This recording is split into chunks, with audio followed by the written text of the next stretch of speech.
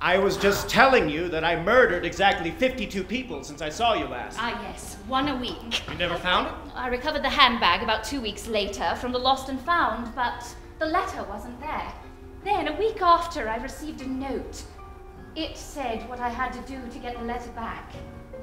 Tie up money in a package and mail to John S. King, 23 Newport Street, Brixton, SW9. Darling, slight alteration in plans. Oh, no, don't say you can't go. I'm afraid so. I always intended to marry for money. I had to. While I was in first-class tennis, I met wealthy people all over the world. I was somebody. While my wind lasted. Just a year earlier, I'd been sitting in that Knightsbridge pub, actually planning on murdering her. And I might have done it too, had I not seen something that changed my mind. Well, what did you see?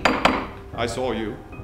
What makes you think I'll agree? For the same reason that a donkey with a stick behind him and a carrot in front goes forwards and not backwards.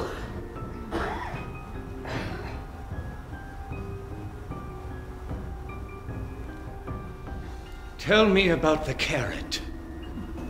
Go straight to the window and hide behind the curtains. At exactly 20 minutes to 11, I shall go to the telephone in the hotel to ring my boss. I shall dial the wrong number.